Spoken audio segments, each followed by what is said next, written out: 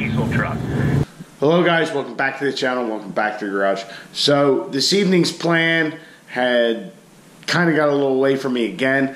My original plan was to plug our harnesses and all that back in under the hood of the truck, get all that situated back right again, and just kind of undo what we did before. Well, not undo, but just get that all in a good spot and try and start putting stuff back together. I feel like I just keep taking shit apart. Need to just start, you know, getting some positive movement, and then later on we can rip other stuff back apart and just try and finish some of these little projects we're starting so we can get to the more important stuff on the back end of the truck here. That was the plan. But I had that transmission harness already, well, pretty well disconnected. There's a couple odds and ends here and there, but so I got looking at it and tracing another wire back, and needless to say, here is the 68 RFE transmission harness. Well, that's what I'm calling it because that's what it's for, but there's a bunch of other stuff on it. Like here you have your four-wheel drive indication for the transfer case. This is for, I think it's for a fuel heater or something. That's something we don't have anymore. This miscellaneous connector, we'll call it. These are all wires that we had already deleted off the 68 RFE that was in the truck. That transmission right there. These are all sensors, you know, pressure sensors, temperature sensors that were on the transmission that we had gotten rid of previously. Here's our main connector to the ECU, ground, and two other connectors that go towards the front of the truck. So as you can see, I kind of have the harness stripped back. It all kind of started with this one right here because we did delete the pin out of the other side of this connector previously. So I said, oh, well, we can get rid of that, and one thing led to another. So this is where things kind of took a turn and where tonight's video is going. Well, you're going to learn. You're going to learn today. So I got to fiddling with some stuff. We did have that 68 RFE info box. Well, you know, I'll get into that in a minute and I'll tell you what's going on. So as I was looking at those wires, pulling those back so we could de-pin them from the harness, I did try and zip tie everything to keep it a little tighter. I got looking at the 68 RFE connector and just thinking, you know, do we really need all these wires just to have our reverse lights work and a reverse indication in a cab? Which I know is not necessary really for what we're doing, but I would like to have the lights work for now, just in case I want to drive it on the street a little bit. So that's where this comes in. This is our 68 RFE info box from Firepunk. This is actually something they don't make anymore, or I imagine they don't, because now they have what's called the Porcupine, which allows every feature of your truck to work when you do a 48 swap.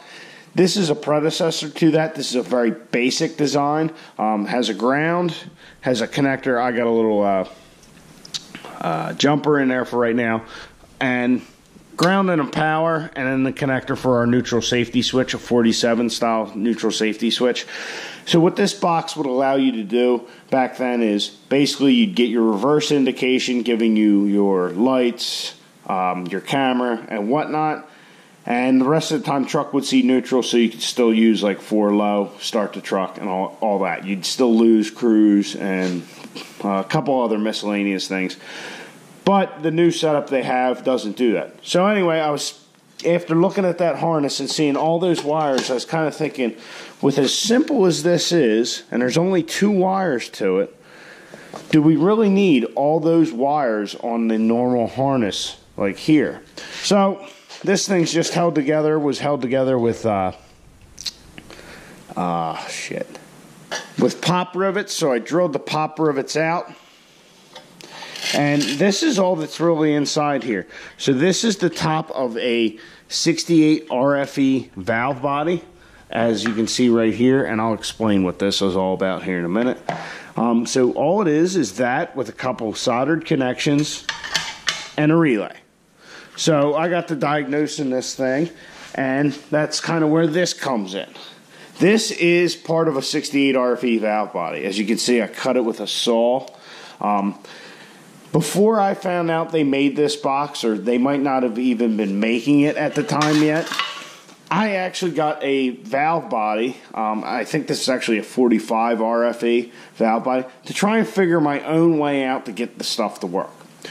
So in doing so, I found out that with a 68 RFE, this is how it tells what gear you're in. So park, reverse, neutral, drive, and there's actually a couple more, so I guess that'd be like D1, D2, you know, like you have in your older stuff. So it actually takes a ground signal off of this plate onto these pins, which you can see here, these pins here.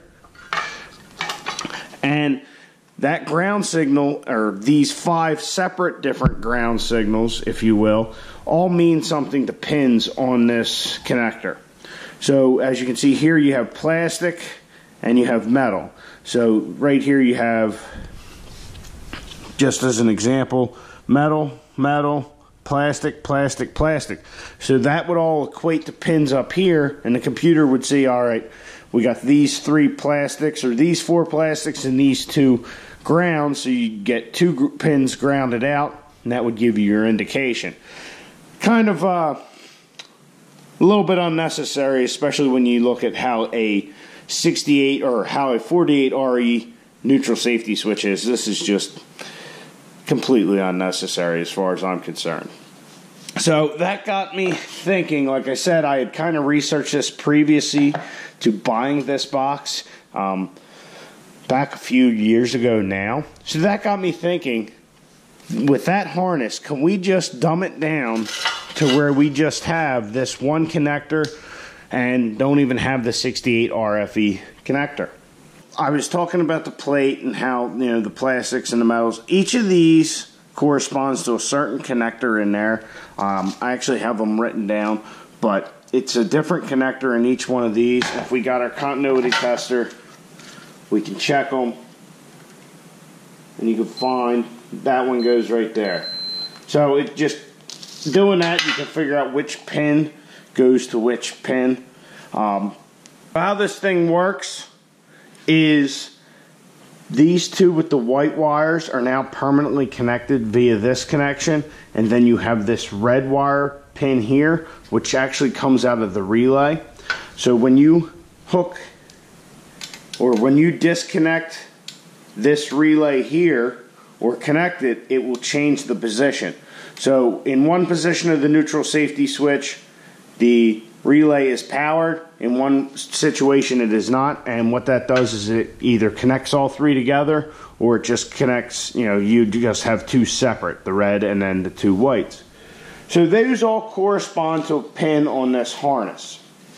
So if we check right now with power to the unit and this connector not, and this connector without the jumper in, we see that. Remember, this is a ground-based setup. Put a ground there.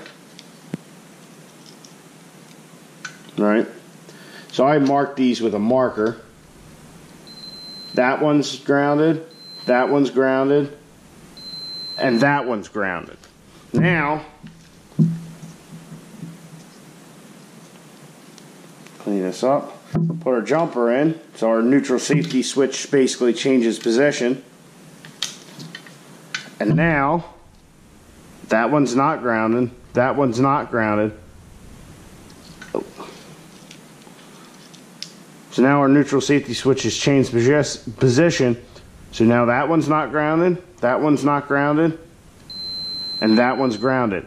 So, I went through each selection on here and checked the pins, and basically this is what I get.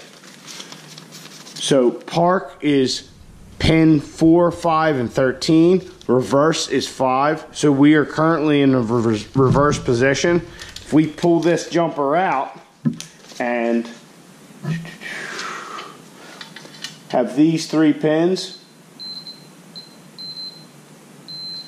connected again, that will give us neutral, which is 4, 5, and 8, which is what we have. We have 2 next to each other and the one above it. And then if you want to drive, it would be 8 and 9. 9's up here somewhere.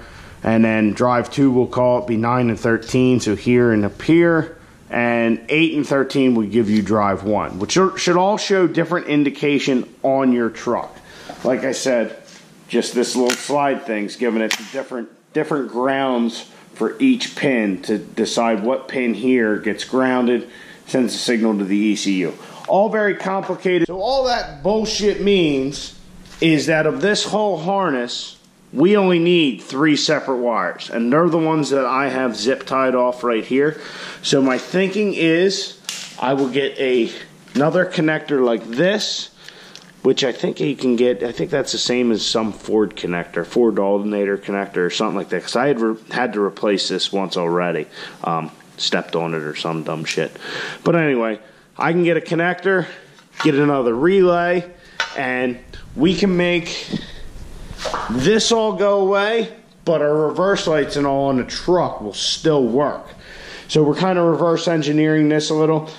And my thinking for getting another relay and, you know, putting this back together is, you know, somebody out there might want to do a 48 swap and they don't need all the features, but they still want the reverse functions and they don't want to spend the money on a porcupine. So I figure maybe I can, you know, find somebody who is in that situation, wants to save a few $100s and doesn't mind losing some options. So just trying to get some more money back for the deconstruction we got going on here. I'm hoping that makes sense. I know just trying to run through it, bugs, trying to run through it like that, and not doing it yourself, it's kind of hard to wrap your head around it.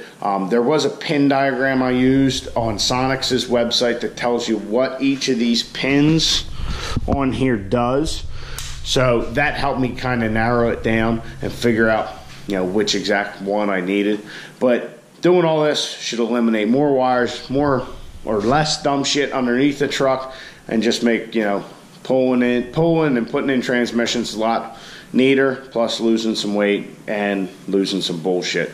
So like I said, guys, I really wasn't planning on making this video, but I figured, hey, somebody out there probably would find it of interest, especially knowing that that's how stupid and complicated it is for a 68 RFE truck to know what gear it's in. It just seems way overcomplicated. Like, you got that whole rail, you got a bunch of mechanical parts. It just seems unnecessary to me. But that's why getting the functions to work in a 68 RFE truck with a 48 swap can be pricey if you want everything to work right. So I hope you guys enjoyed the video. I know it was just kind of me rambling along, but you see what I'm dealing with here. All these wires and bullshit, and it's just making for late, not fun evenings in the garage. So I hope you guys enjoyed once again. Give it a big thumbs up. I'll check you on the next one. Get out in your garage. Get to working on your truck. Hopefully it's not fucking wires.